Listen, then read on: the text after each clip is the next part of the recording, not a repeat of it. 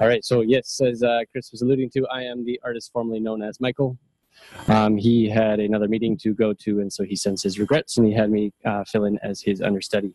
And I've seen his presentation a few times, so I think I can talk pretty well to the program that he runs out of Agassiz, British Columbia, with a satellite station in Abbotsford at our Clearbrook substation. So to start off, his program is split roughly half and half into downstream work, which is developing cultivars, and then upstream work, working on germplasm development. So he works from 8 in the morning till 12 o'clock working on developing germplasm, then he switches his mindset completely and does the afternoon on cultivar finishing. His objectives in the program, and this is based on grower feedback over the years, to develop a program that meets the requirements for industrial production. Top of the list, there's machine harvestability. He's started using machine harvester to evaluate seedling plots for the last 6 years to try and move genetics forward, and I'm going to talk about that a little bit later on. Looking for root rot and RBDV resistance, resistance to aphids, cane diseases, and all at the same time as bringing in sources of fruit quality from elite cultivars and combining that with wild sources of pest and disease resistance is the overarching approach to breeding raspberries in the program. So just an overview of what went on this year, a recap, and it's always good to hear how things go from year to year. The program is looking at 39 plots, 39 different selections of different genotypes in 5 plant plots in the machine harvest trial. A relatively low number of new seedlings went out, but that's just because this goes up and down over the year based on the number of crosses that were done in previous years. Relatively high number of crosses, 100 crosses, and some new selections made from the seedling plots, as always. Some of the major activities for further down the stream, closer towards cultivar release, are evaluating of machine harvest trials that were planted in 2014 and 2015. So the 2014 trials, the 2017 years is year 2 of mature production, and the 2015 trial looking at the first of two years. They're working in the greenhouses there in Agassiz to look at screening for root rot tolerance and RBDV. Something that's not presented up here, they've added a component looking at different yield components as they relate to machine harvestability in these machine harvest trials, and then added looking at what's called family selection to improve yield. So as instead of looking at individual seedlings and the yield of each one individual plant, they're using whole rows of families to try and move the genetics forward by selecting from a family perspective. Some of the data from the first of those 2 sets of trials that they spent a lot of time on this year, the second year of the 2014 trials would have been this year. This is looking back at last year's data. And you can see up here in comparison to Meeker, a selection called BC10 100-108 at Willie's Lake had impressive yield. This is all ordered by yield, with the top yields being at the top there. So in the first year, a lot of their selections looked really good in comparison to standards like Meeker.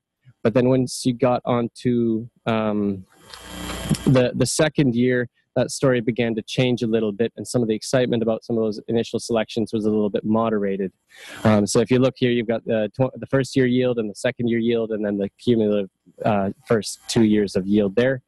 Some general comments are that most of the things that were impressive in the first year didn't seem to follow through in terms of yield in the second year, which is somewhat discouraging. And then that one selection that I mentioned in the previous slide, BC10 100-108, didn't seem to have the fruit quality that would be required for a machine harvest cultivar. Just highlighting a couple of additional genotypes here. A lot of the material that's down towards the end of this chart here, and he's cut off most of the genotypes. It's just the top yielders here. Some of the stuff is lower down, machine harvest well, but it's taking time to catch up on improving yields in the parent populations. Just to highlight a couple pictures of some of the material that we just saw on that graph there. This is one of the genotypes that was particularly interesting in the first year, but that excitement was moderated on in the second year. Typically good quality and hopefully some root rot tolerance coming into the germplasm. And yet, even if it picks well and is machine harvestable and has good yield in the first year, if the yield doesn't follow through, then it's a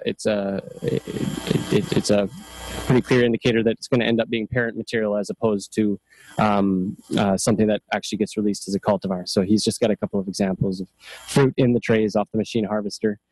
This one is a similar story in terms of the not so impressive yield in the second year. But what stands out for it is that it's a relatively early selection. And that's important because yield and earliness are negatively correlated with each other. So if you're breeding for earlier stuff to get away from the blueberry season, you're also going to be selecting for relatively lower yields. And so it's exciting for him to find a selection like this that seems to have good fruit quality and is also early.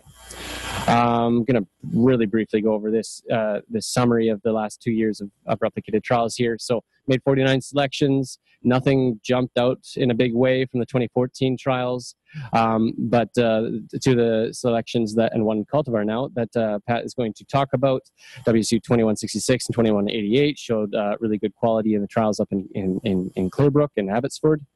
From 2015, it was a very good high vigor planting, and it's a question whether or not all the top yielding selections are going to have the type of fruit quality that'll make them cultivar quality. Final set of graphs here. I'm going to go over 4 genotypes here. And again, we're cutting off all the lower yielding ones off the bottom. This is the 2015 yield trials at Clearbrook. So this is the first year of seeing them in good production. First one to highlight is this 108442. It's got very large, chunky, thick drupelets. So the berry is likely going to be a heavy berry, relatively speaking. It didn't seem to pick until dead ripe, which means that machine harvestability might not be optimal.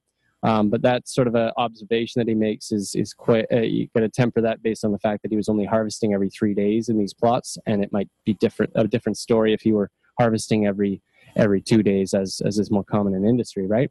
Another selection, 1084-9, large berry, but again, the problem is that it might not pick as well as is required. But he is quite excited about this one, so it's getting into propagation now to see if we can move it forward for further stages of evaluation. A third one, sibling of the previous one that I just mentioned, lower yielding, but it's still quite a bit higher than Meeker in terms of yield, a larger berry as well, and it's a very strong and vigorous plant, and so it's got some potential.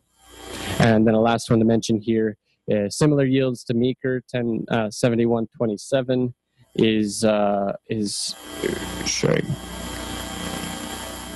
It's not your own presentation. Sometimes you gotta stick to your notes a little bit more. What's interesting about this one is that it's a relatively early selection, and that the last pick was on July 20th.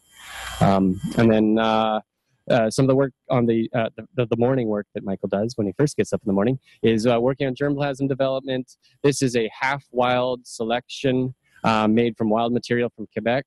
So crossed with commercial quality germplasm. So this selection is called BC 1508-3.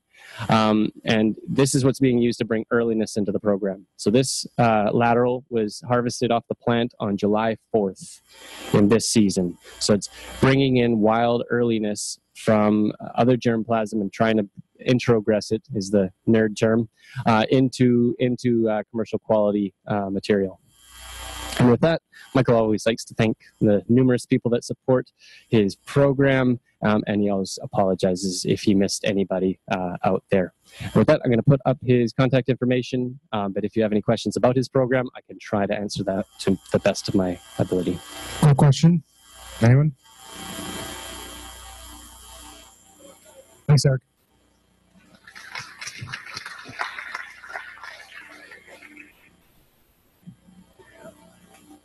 Up next is Julie.